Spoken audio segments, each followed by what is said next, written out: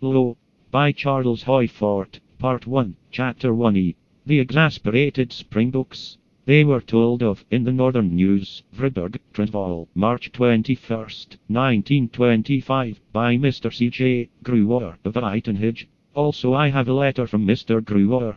The flats, about 50 miles from Uitenhage, springboks leaping and shaking themselves unaccountably. At a distance, Mr. Gruwer could conceive of no explanation of such eccentricities. He investigated, and saw that a rain of little frogs and fishes had pelted the springboks. Mr. Gruwer heard that some time before, at the same place, there had been a similar shower. Coffins have come down from the sky. Also, as everybody knows, silk hats and horse collars and pajamas.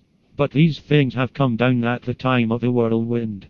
The two statements that I start with are that no shower exclusively of coffins, nor of marriage certificates, nor of alarm clocks has been recorded. But that showers exclusively of living things are common. And yet the explanation by orthodox scientists who accept that showers of living things have occurred is that the creatures were the products of whirlwinds.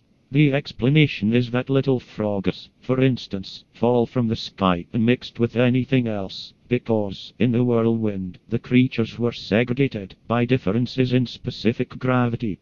But when the whirlwind strikes a town, away go detachables in the monstrous mixture, and there's no findable record of washtubs coming down in one place, all the town's cats in one falling battle that lumps its infelicities in one place, and all the kittens coming down together somewhere else, in a distant bunch that meows for its lump of mothers.